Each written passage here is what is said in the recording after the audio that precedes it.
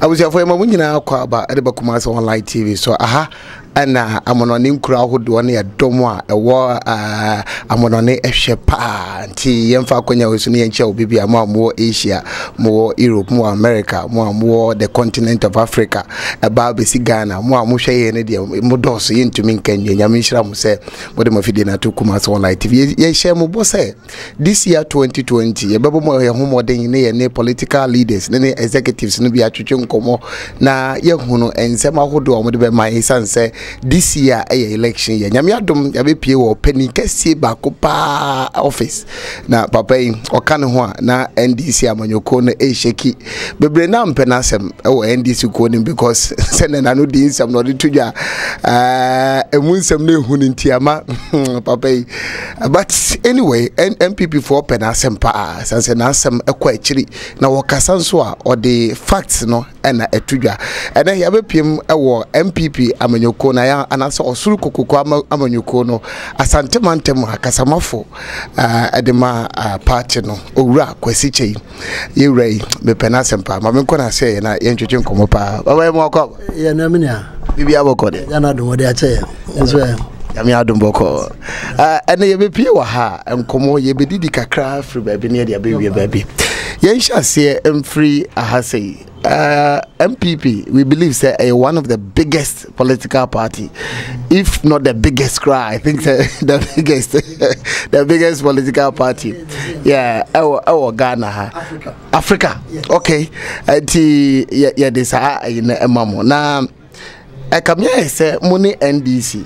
There are some similarities be I na da montem but ene mababe piem wan me pese be hunu ensonson ye pa da MPP amanyoko no ene NDC ntem e de na ye nson kokra free MPP ene NDC amanyoko ayo me o question no ye bibi kakra me that's ma me ncha no me ncha ahwefo ni nyina na ye na o masese brano bi o mu ahwe in fact chance my His Excellency the President of the Republic Anado Dankwa Kufuado, Commander-in-Chief of the Ghana Forces, Bechana Sonko. To your question, Mana Michu Bianso, I have a mostly difference on the same. MPP ni NDC, MPP a party, Nichisiano, a dimpuntu, a bat, Timamuni Bia Brabum. And she said, Bia MPP Bayano, a idea, a dinner, my papa back, a man was so, a bat, a man nipanso, so a hotono. NDC dia no entisa NDC oba obehye man no obese no na ayase akwa ho kyeremu MPP ye party a ede niam papa na de bre o man Ghana ensisu dua no ye bebrebe me gide ze betimi akwa echi kakra bi na ya hyase afiri o mapanyi dada je kufo papa ba bi obi a no mamenchia no e wo ne niam a wo ye ya wo de boaye e wo je kufo bae wo ye nhwehwe ya e ma Ghana ha ne nhwehwe wo ye ne bi mai free maternal care a man konye konko free na bi nsi Ghana ha anso so no yen hye e ma ekọ wie se e ma menum ma no we ma menum ye nua ma ne ade no mko wo a wo kwa wo bia no ede no aso ekọ odi hye by an ye school feeding program yen koda ko school a wo mu didi ansa na wo mu bebe fia wo maba odi yen hye by na ye lip livelihood empowerment against poverty ya na ye ma na wo mu anase nkokra ne mrewa omo wo fia omo nye bibia ne ade no bosumi bia ope bibi kakra e de ma wo mo fanda o ye o de ma abubuafo the physically challenge o de ma wo ni nyina ye nhese papa His Excellency President Kufo ye ya o de boy ni nyina ye MPP abai no nhese papa enema bia o de buy health insurance hwe ni passe de na nipa ho kire no e wo mayimu okọ hospital cash and carry ni ade o ma panyi Kufo buy e be ye nhese the health insurance policy buyer ye nyina no ye di ho dance so we call hospital the omo betia ne say oh ye de na call hospital ya ma na duro ye de na ba fie ni nyina ye nhese ye wo de buyer wo de ba be boye infrastructure development project so o ye bi kase pa ye de etimi e de boye e magana so etimi nya ya na mo kase pa ye de e de tete aso oba ye so boye say ade ananka Ghana ha ya nante ho ache ya oya 2007 Ghana nya the biggest oil find no ne bi ma wias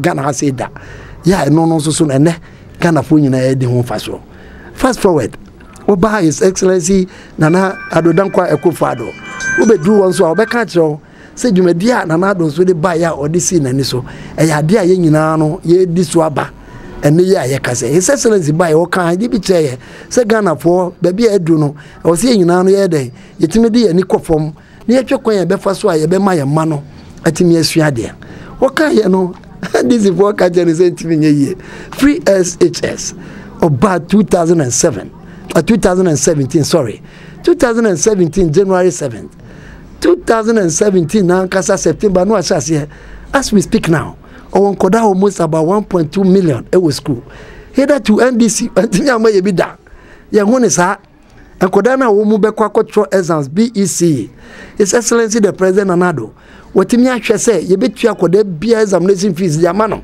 ansa na koda na be wia e be wramu to SS no so be wramu a o books no odi ama o uniform odi ama mu de odi be kwa sorry odi ama do de be di agro o jesi da de be di agro odi ama o fidu 3 square a day ene ye kase no koda no wo school ayente da si apama koda ba kokora ma na ye den ama na kofie enti ye ka bibi kiro se dwumadi His Excellency the President Nanado oye no ya de bia esombo na nyina no so nye hu se ne nema ode ba ya so obeye de di kan kro kan ye no be gidi se no so aba be boye o kasa for planting for food and jobs ene ye kase aduane no ho ya ye nyina ye nya bidie ukwa warehouses a wosisi ya ode boa se be ya ye donu bae no ye betimi de asie ni nyina wo ho ene evidence no very clear ya obi ehun se ade no ekoso last year 2019 omanpanyi ebo modern mikiswa se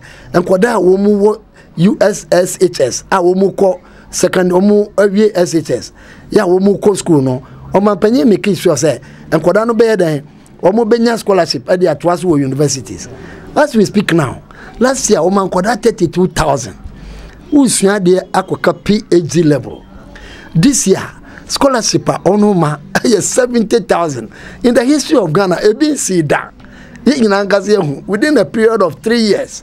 I can't be sure say His Excellency Nanado Dankwa Akufo-Addo. The name of all ye na eba na ba be benefiting kodano ama obi anso so yede etimi anya emfase papa e de apriso obi ye no so no within 3 years nyina no upon the ekoso a wiase nyina wo so kakra no wakati so obema ya kwan the evidence is there for everybody to see baby bia ni Ghana ha akwan koso baby bia and this if oba ya omo betrase one interchange and nobody my cry was the second interchange Nanado buy within a period of 3 years 3.5 what tackle 5 oko pogwasi eyejuma oko takrade interchange koso oko tamale interchange koso oko bechebe interchange koso oba ba ya pogwasi anozo so e koso enti e ka bibi show say dwumadia MPP bedino and this intimi ni mu kota and all the free wiase enti no ye betimi akacho se eyade a eye dwumadia MPP edino eye dwumadia papa ya obia nso so ye den obi oye Ghana ni bia no enya so mfaso kese pa enya de a eye agro enti obi ka se MPP ni NDC a was almost a difference no ye clear MPP de ni papa ena eba Ghana ha be boaye NDC nso so e basa share de omo ba se omo ba be ye den omo ba be say no ye be kum ni ase no na timi ayi atimi enema timi ase Ghana ha within a period of 3 years His Excellency one my ambulance 307 ambulances in the period of 3 years and this in fear watching in hano ambulance anaka Ghana na 50 emu 20 asay and every district ambulance back on what this means what one constituency sorry one ambulance what this means in say Ashanti region ha ambulance na ye functional power Ashanti region na ye miensa 3 1 2 3 and na ye kase within 3 years 3.5 years no His Excellency ama ye 47 difference no ye clear from 3 ambulances to 47 almost side the 2 at top na mana 49 within a period of 3 years it tells you say abanika say obeya dia na say MPP ka say obeya dia dwumadie no ka say obedi no obedi ami ye nyina so ne ye dey ye ho atoy enti no difference no dey eso bibie ni ho na His Excellency buy ye nti say bank bi di obi sika adwane strengthening of the banking sector no so manage na so yes see ya kase no wahase a ekofo mu sika kodidi baby no ni nyina no wahwe se montuatua ma wo mu na yenhwe ebinom nya wo mu de ne mo ebinom nso saka wo mu de a wo mu ye den wo mu timide eye adwuma hitherto na ka beti yes no bu dream yatutupunu isu adventures ye de ko we den ko sika adwane sa na Dubai wo hu bi consolidated banks no ne banking sector no very strong. This is the first time in our history. Yenya dum so enfie 9. And this is point me and kase bo so me ba kokora monfa ne free. COVID-19 buy. Yenya yehu His Excellency. What say bo so me miensa. Mo use 1 to 50 no me de achamo. Mo so amoye nyuma kase no so no mo ka bia ba ma fa mu fa. Ensi. And this is ntimi anye bia ma Ghana for da.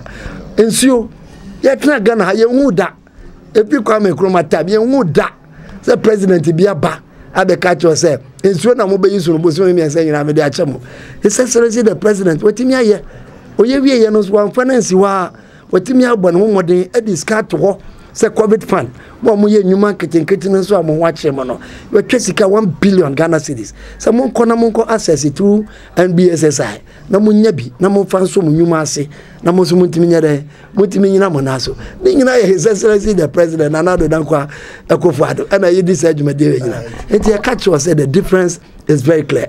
MPP a party a omo ba a focus party a oba odi bibi sinane so sa de wei na me pese me ye ade no so o ka se o pese o ye no so o ye e ma ye nyina so ye hu esi a o fi ha bon pasa na fa Kumasi International Airport o do ani be hu niema International Airport enya Samanfo Airport ni bi International Airport ne de kan ya kosi system max so asemba ko a bebre na ebinum menka bebre binum eka particularly NDC for ne say omampani social gathering enkoso ntiama political rallies ni na yenye but ono de wanya time eba TV so ebe cheche Ghana for emomu interventions they said na yura Kwesi Kyei in the history of Ghana you who say obi de friend saying water bill a check Ghana for that in the history of Ghana you who say obi at the light bill wakase from 1 to 50 obi yem fund free and afeso mo a omo ye nyuma kese no wa fa mu fa ye hunu bi da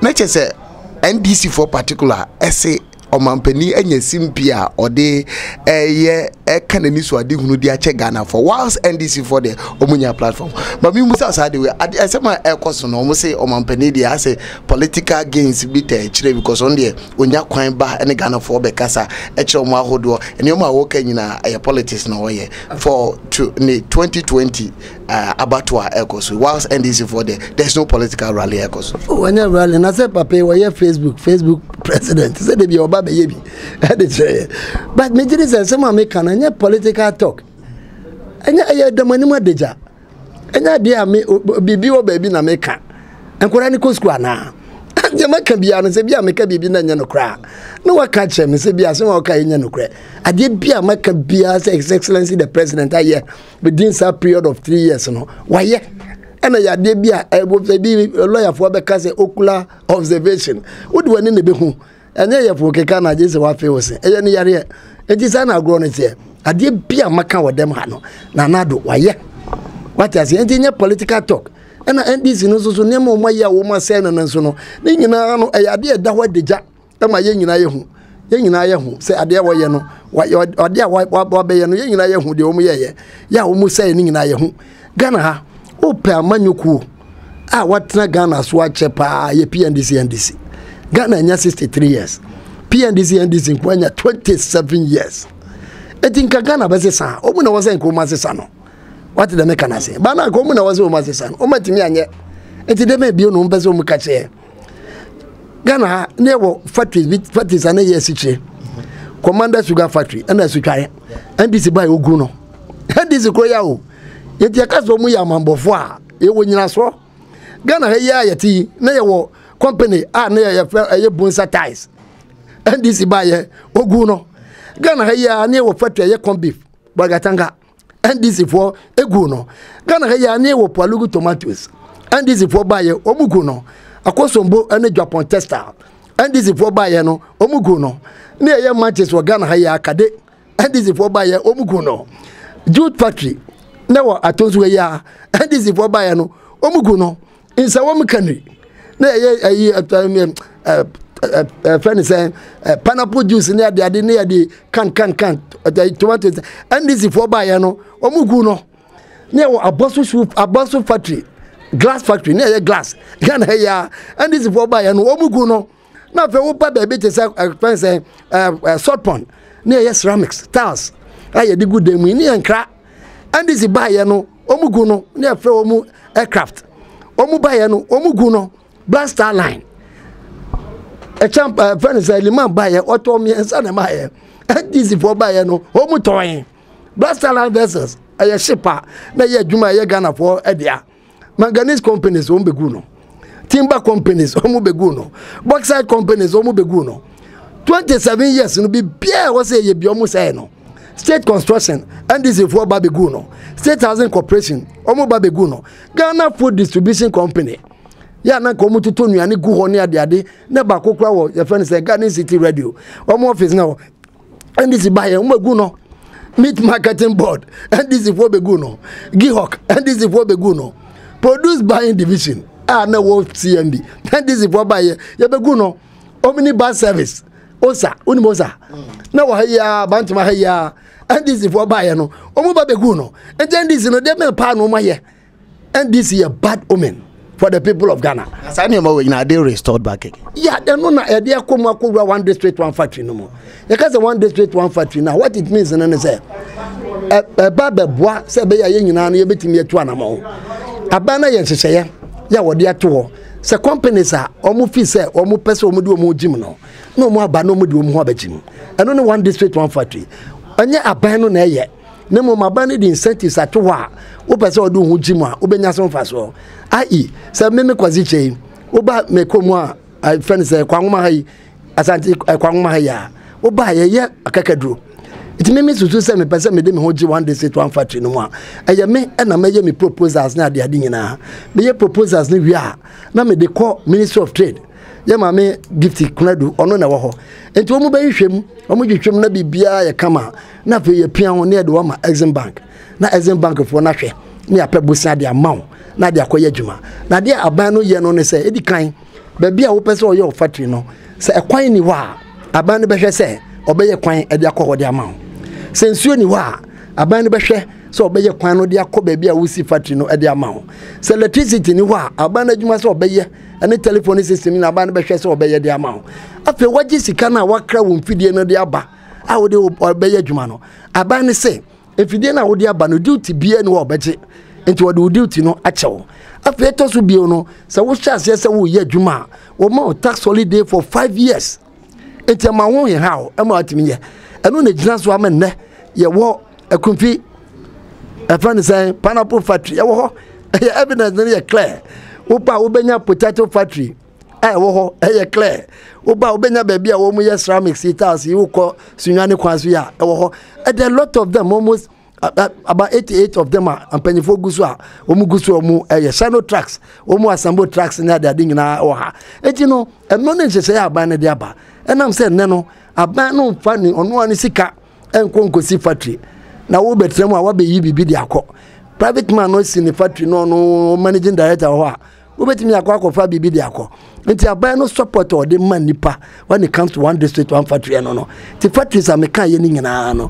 aban no ayen hyehyɛ papa ya wa kodnemu no one district one factory amenne sa factories no bebre wo ha ye den eye adwuma sisi a wokɔ me friend say wokɔ jachi ho a omoye oil ewo ho ni nyina wo ho companies are na agu companies are no munya baby nyina any companies are omo ba foforo ni nyina no abana ye nhyehyɛ ya wo de boa etiniama na ekoso se de yese na efata ene ya no wo hwɛ last about month or so we say Dr. Mahmoud Bawumia oko Northern region ho oko be factory bi ka pa for watermelon wo di guka mu a wo be free esemo baby a wo be duru ha no na apropro enti wo mu ye kra no wo mutimi nya akoma no mfanye ne senti no ye si factory no ho enti obi a odua watermelon no be ka ho enipa be ko ho akoya adwuma ebe boa ama factory no so etimi aye processing no na discover ho na nipa no so ekoso sa na yechire o man eno ne o man chire no sa de tie yamra easy sensem no so na yenhwe because enema bi wo ho a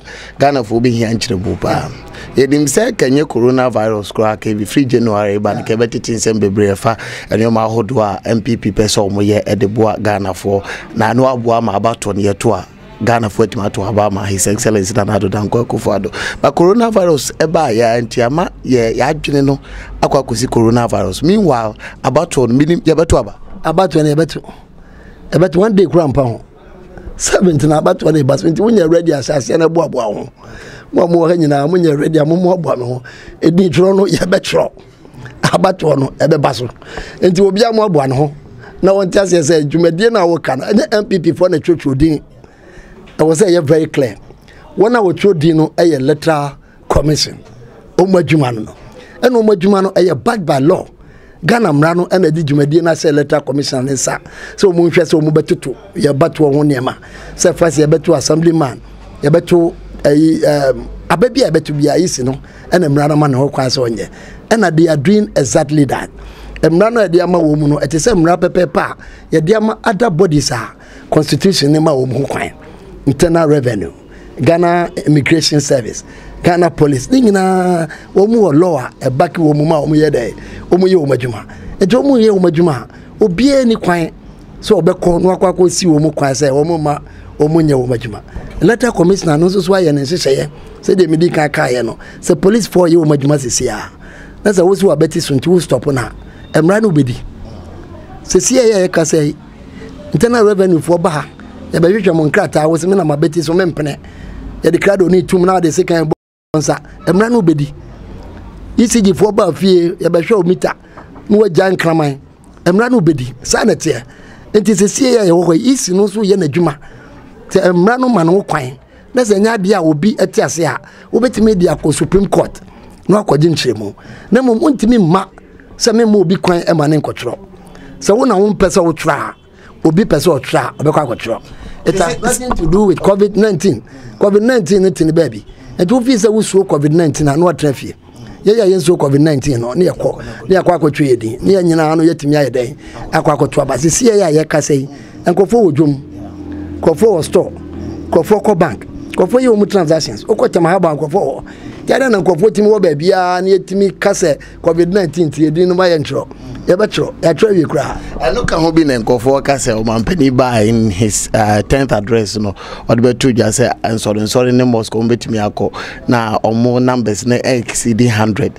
A Kofo brainer feels a intro no one Samuntino Mampeni Bab on Tebeka assassin, no, because while Makwa, sorry, no mosque, and beyond to Momanqua, sorry, there is no way I didn't try to beat me about so no me. I'm not never on a 93 home, they can do their work.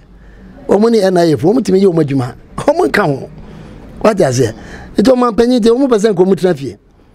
Omu person mutrafie a say o man panyi ka say o ma kwan say mo nkwa so ya. Opa betimi atrafie. Aka say o ma kwan say mo nya bibia. Opa obekwa opa obetrafie. Eti no de any reason. Me say NDC for they have no reason. Omu ni any reason. Baby omu sha say free here. Ebe kan ne. Reason be no de aba. Ashase no omu si register no omu mpe. Ene omu nam court say yemfa ID card enka ho. Etina mo nyina so no ne say. Na mo nyina so no ne say they have no reason. What you say? Enti omu de bobo adum ni adan. Omu ko ha no maba, omu ko ha no maba. Omu ni reason bia omu be gyina so e de aka omu asem. Na de na wo se wo mpe no. Ye pilot program na wa ko gyina no wa ye bi. Ade a wo se wo mpe register no.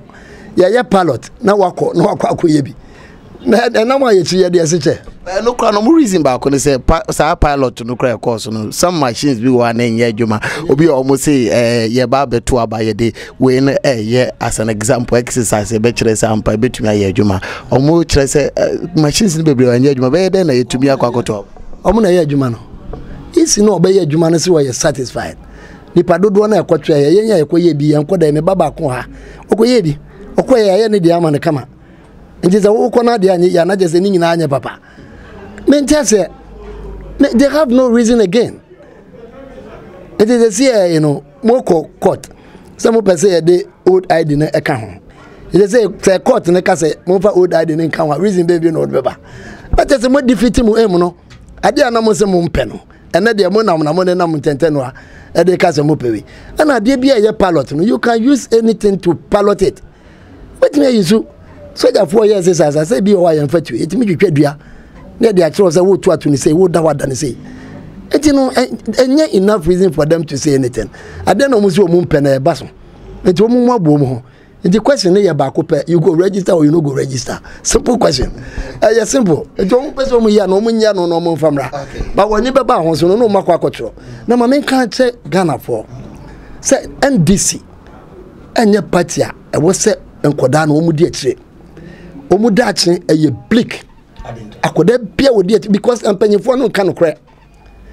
Yawaha, Omukache say Ghana card no memo bianco ye. And this is for na ye. As you to health insurance eba. Parliament, Mahamana sorry kane. Or see health insurance and papa. Mo bianco ye. And then Omina or health insurance card no be. As you mo Omubekache said drones. Nana dos yenye drones nemra. Na me fa no no kon krasi se be ya car ne ekwan anya ne adade aboy omo se ye the drones no be twitwa maato oba bi gyan eye djuma se aye miensa northern sector nya ne de medo bet Ashanti region aye de no wo mampon mo betimi anante no makwa kohwe eastern region de enzo ho ya eno na bu aye pa ma covid ba ye no nuguti fo ne ade timi ye test mo tisanka de ade ne gu ka mu di beko ena wo de ma drone na within 5 minutes pa ne go abua pa don sa ko vitamin enso mo be ka che se ye de betwitwa mato ene emfaso ye den emfaso abaso health insurance card na omu ka se enye papa no omu be ka che se omu ba omu be ye one time premium e ko wi ase Asante region ha na de wo ha ne de wo ha ne ye capitation eno mu de ba be jaye ena omu de ko ye free education omu se enye djuma enye papa I just said 20 years anado baye omu nkoda ni nyina akobi ndisi ni bie no wayi na koda free mu koda ni nyina akobi enti Ghana fo nkoda no mamu ni na ho se NDC party no nya dia opo yi a menyi ni senka enema bia ye papa no omu be woso omu ho nkoda ko school se mempene akoda bia nkoda omu ka fie every year bia ye 100,000 a year ena no mu ka fie NDC for free so nkoda no magya wo fie 800,000 Aban we buy our rope in koda ni nyina. As we speak now, koda ko school I saying 1.2 million. 1.2 million. And not was a san koda mu be 400,000 there. But now komu na mabonti aye ton doctrine. Asa wo fo abem tutuboto fo abem akron fo abem afekubo fo abem. Ene akoda no o school mu if for nothing at all kra no a obehu is obehu was. Akoda na wo wie GSS no. Onye fit for the job market. 13-14. Enti wona na mabonti anu ane se wo konsansa this abana ba no de say we to na akoda no wakutbia watimi akofesi a 15 second year 16 third year 17 obepie no obe 18 na oje ready for the job market enti say papa no aba we di aba no e ya de bia wo se nyina no yesom na ye de ye adwuma na ye de mpabo kase etaya aba chi na wo ye na adwuma and na wo ba railway sector na edamu yopo clean. This is the first time I had a bridge at 2 river water so. Ya train a tram akwa Burkina Faso. What I say through in Pakadan. Akwaba. And then some of 4 train be. Where you speed train I'll bet me a trek Kumasi and why you won't cry. And we been an anado and this was doing whatever. And in when you grow and His Excellence would be at the chair. Nana mun to be a wood to no wa calculating no pepe and all ye the my. You know, me dey make catch Ghana for say Ghana for muma ye ni na ho. Na kodana wo mu tete NDC for no wo mu tete se NDC ni bibia de ma onu e ka wo nkono na wa bon na wo so ya no aba 50 Ghana no de abro na ya ye bra John ana wo hu so onya nkoda bia mane ni mu ni na chi ene wena mama onya nkoda bia mane na chi akoda no na she school no ya wa ko fa na ba ma na ye bra John o so ya de what I say eto mu se nkoda ni ko school na yo mu ya Oma no mu foreign students na do na ti musika mama mama ja omo ho omo be di 2 semesters ha omo no mu UK ni US wantua and now His Excellency baye omo ko foreign school universities na watua this time kwa this kind omo be 3 months 4 months alawane de ama say be ya anya bosome say diska ba na de imagine so ko school Russia na Russia awo we ni aka say wala wa mai what you say e je no me de me ka che Ghana for say Ghana for de hia de monya no His Excellency na no na ye papa mamo opanyine ba say wo de nhye papa e ba na ye nyina no yatimi adiye wo de nhye papa e ba na obi bia at least wo so no de watimi anya na wonsa somo a wonso betimi aye bibi na wonso watimi de aboa ama abusuan so aye evidence no wo ho omu ma ko school ananka omu ntimi nko na me maye num me kunu wuntam enkoda no ba ko pe na eko ye the family of 9 ne nko an menya kwan ko SS o ba asafo obenya bebre adwo ba na e woka se bra Kwesi ade we ya modi abadie esi am hu ade amenya pesa no pa bia me be peja ho ne man 9 one pe na timi akọ amas sisi ya me no kase what you say ti akoda na konso ameso me hwe se me to bibi ma no me krokro no se ko that thing bia no so de be kan asem if not for the free SHS enka me wan what you say akoda ne ko yen so obo ne homoden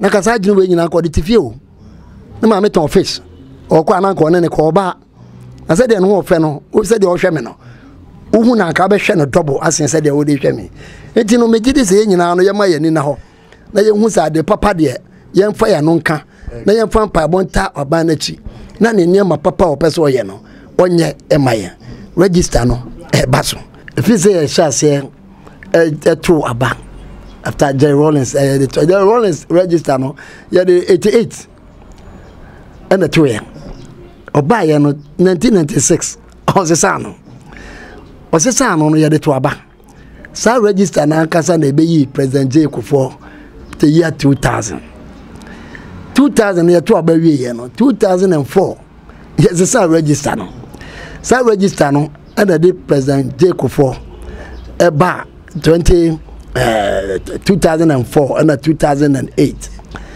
sa register krona no yes sa no and na the President Mills former President Mills may so rest in peace and na de ne ba ye Oni John Mahama yao.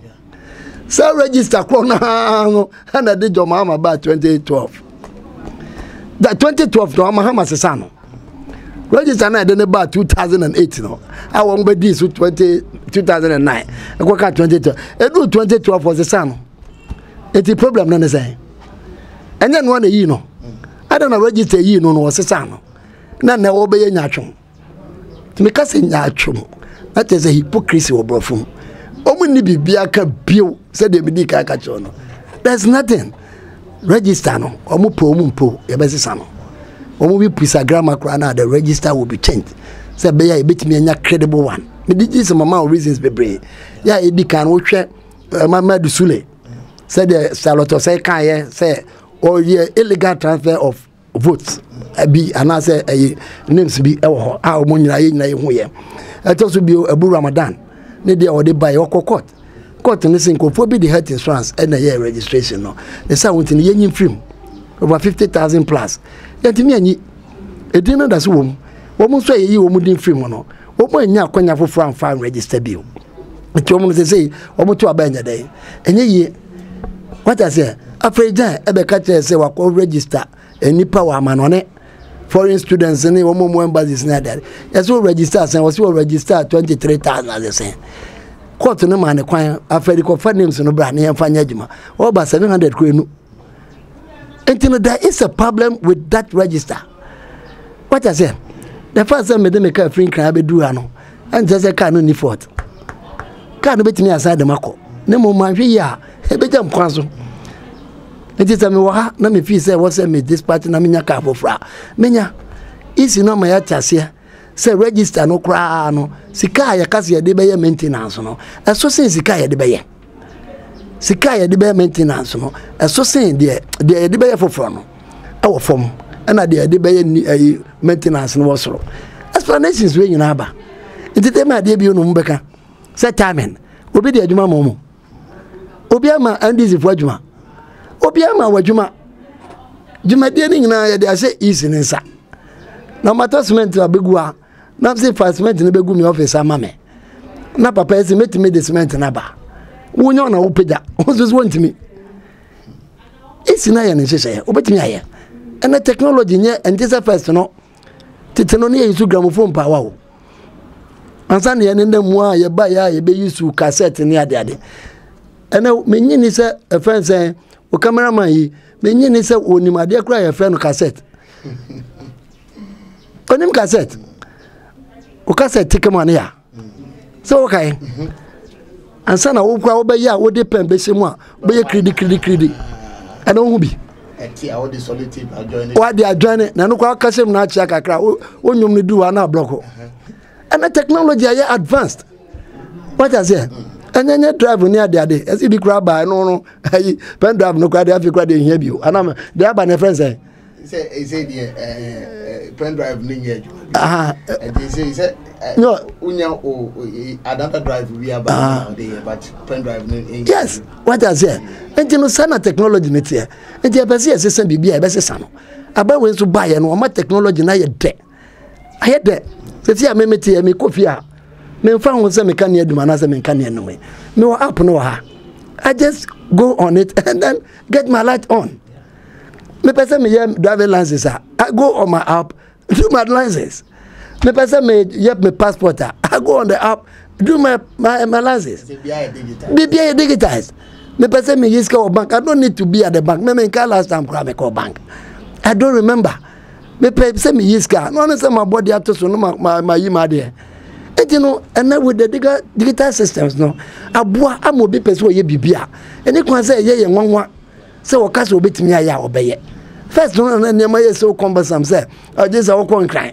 Bra se bra. Na wa fa car obekọ kra ye se oni ho. O kasa o kwa flower mai. Na kodi nansa. And then sa. And then with the click of a button, no, you can do whatever business our person here. Bibi wa obekwa koya na ya de bia woko assembly na woko ye bibi. And the entire say with technology it can be done. Never say never. It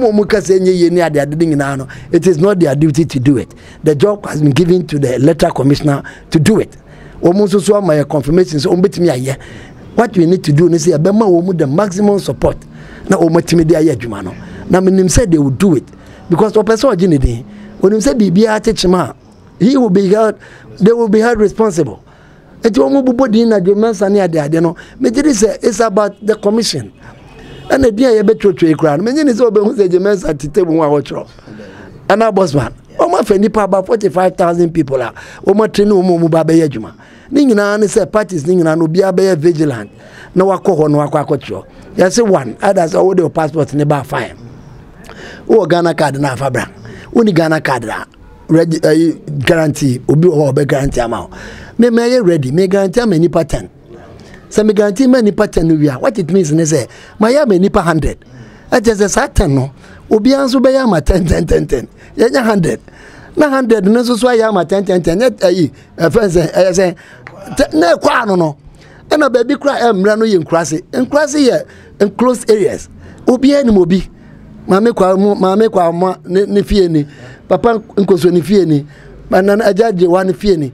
It can't easy to do it. Oh, and woman hang home money. I just a party, I make rather not the mechanical sepan and say, the mechanical sepan and say, Sana Gomu baby say pana.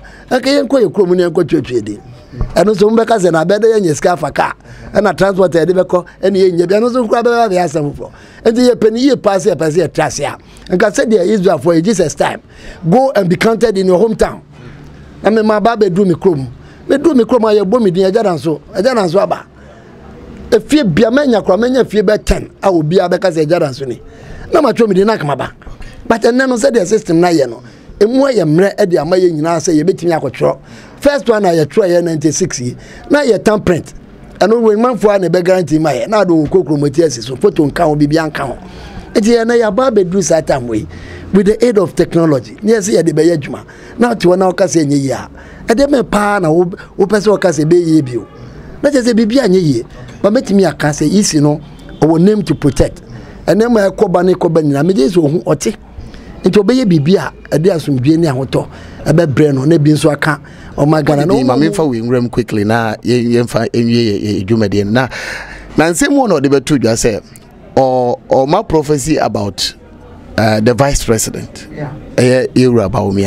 Say, oh, when it's what you know, so no so be press a Kunyano Babet Naso, our MPP, Afan, onyi nani because MPP dey obi anye na age say obema ne sa akonya ne so obeba be flag bearer ampo na oba be president. Yeah, when I think I describe no say useless talk. It doesn't make any point. Our advice be a one fan come the party for. Now one people be man running mate. Or no never running mate too. John Mahama, the people be nyana ya see nkitia. I'm telling you, obi anko. Say John always is here. Why is the articulator no? We didn't achieve a problem. We didn't know a problem. Obi anko. Then I told mess. Then I told I misata. O can say. Me can say. Ye papa ni hu. It will be a ma. What ya pananka 6 months, less than 6 months to election. You don't have a running mate. You don't have your manifesto. You have nothing. Now the more I'm can say Baumia, Obama prophecy. Put in prophecy, I don't know if I be my party. Why don't you give that prophecy to your party? Now they Dr. David MPP are very faithful. Very, very, very faithful. Obia wa ye Jumani Huno. And Obia wa ye Jumebia so no party ni Bonabaso. Me de me ankasa me ho ye example. What I say, me Freemanum Edomasi, His Excellency the President, Edomasi, empanyi fo ni nya chama untimi e fan say you rise ko say no mu ni ade. Say me constituency. What I say, me more constituency. And those times you were as it was say, Ofre was it Kwesi brana be ye dwuma no maye. Ko betimi aye for 8 years. Na me plan subin constituency ye dwuma. Me ye dwuma ni nyina wie ye. Me ye so muma me kwaji ma home. Ko that time na me pese me na me tukwa kakra ni ade. If you me chama, untimi buy wo se da bi wo kwa hefa. Wo betra ha. Panyifo nyina ba mu. As wo dia ma me ye me ko 8 years. What I say? They recognize what you do. Na fe ya somo. Nti wo mu a omo party no mu ye adwuma no. Obia hu say your time will come. His Excellency 2008 so by. Mosi Debbie. 2012 Debbie. 2016 and then I made it back at the right time. E mo no so ba wo ye den. Wo page on my Ghana. Enti party no mu de just a bia obi a onim new patriotic party. Onim new patriotic party na wo sum yie. Na wonya botrema party na baabi a wo bia no party ne kae party ne frɛ obi a hu a ofrɛ me president who me mention the first name Kwesi aka Kwesi obeka se cheye te say what the make kana se aka me ne hwan ya president betimi afrɛ Kwesi bra te say enti no mo me hu se wo ye adwuma o so som adwuma sini ni aketua me mfa wakonya we so na me kan che party for no a wo mu si eyi bibia benti ye bubodua ne ka te won so mu nyai en fa hwe mro disqualification na disqualification na dey disqualify obi ada heaven cry disqualify nkofo heaven yakopon na boy ukọ heaven otimi disqualify e bia na dey wo so ye papa wo wiase nyina bia bibi fia bi etimi disqualify ana party ne so no wo ba wo be wura party no mu no wagina party ne so akọwanim obi ho a ebi anya MPP na nasi so a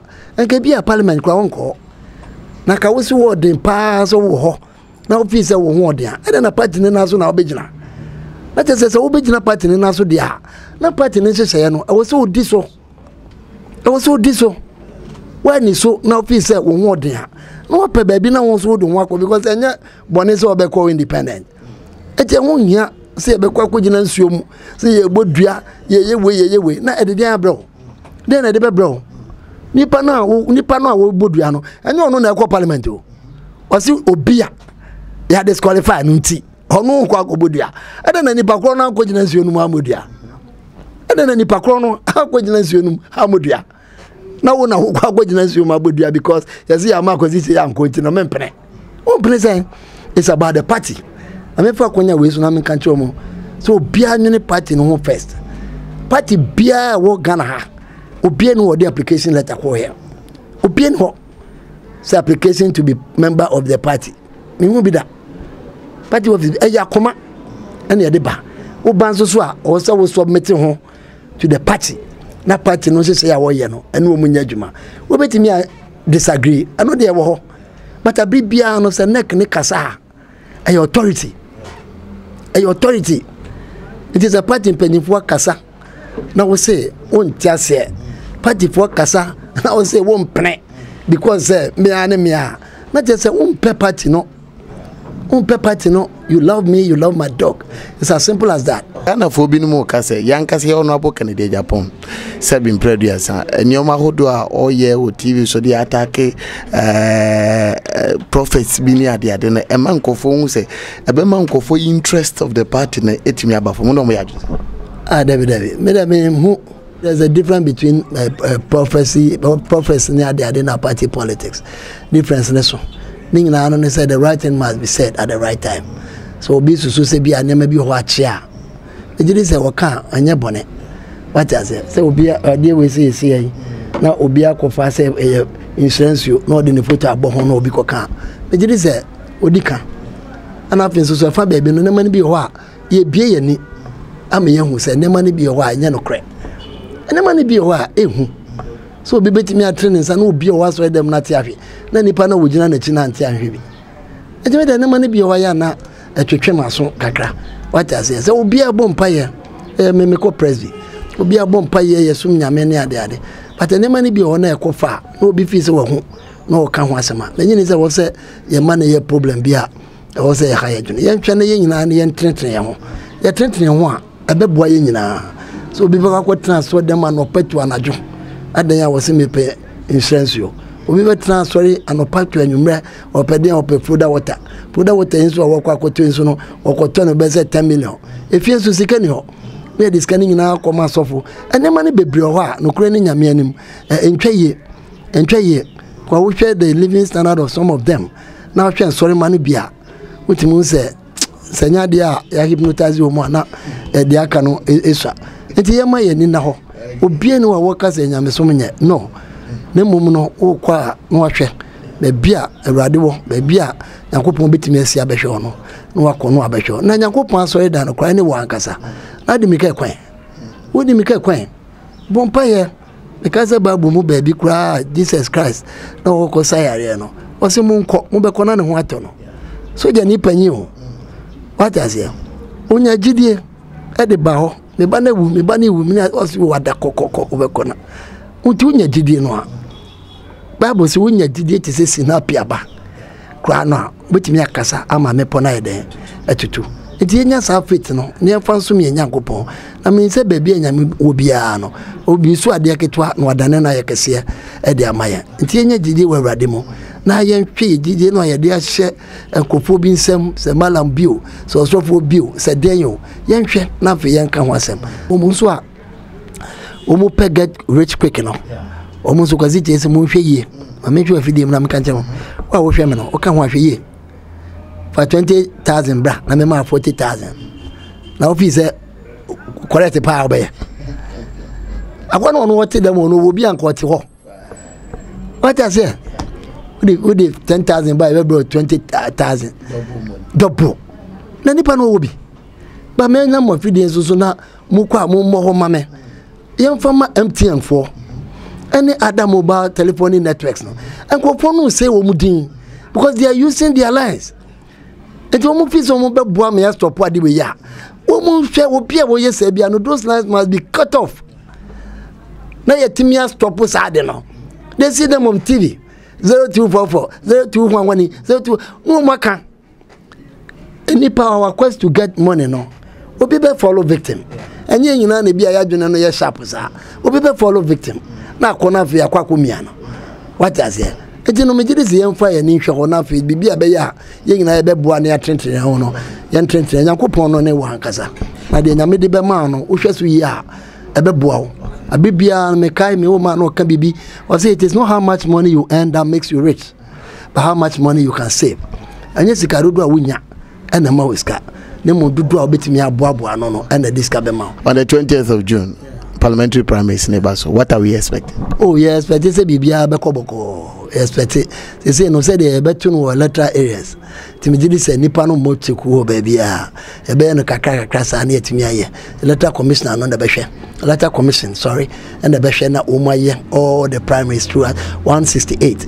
Now you're 169, but a year friend is saying, by election acquire what is saying I was so west were gone and until the Honon Caho until the Akane 168 and 168 no so no or say I bet to the letter area by letter area say by a bit me at 2 win term ya kan ntem ya coalition no na afi de wadi no ya de ikunimdi na ma no na de waye odi nkugo no nso no ano nso ya manate ba odi nkugo na nche se no ano no odi nkugo there's more time for you and aban no nso baso a opportunity to support you and I say obetimi ama appointment ama nso wetimi akoye ni nyina ye in the bid to move the party forward until yan kamum na 20th na yanko to aba no akrimoni ulusu abra beboa wonu no o be ne afra wonu no na ono so kan ho na ye nyina no ye mpagya party no MPP wo ekwan twa kese pa for 2020 no de a foregone conclusion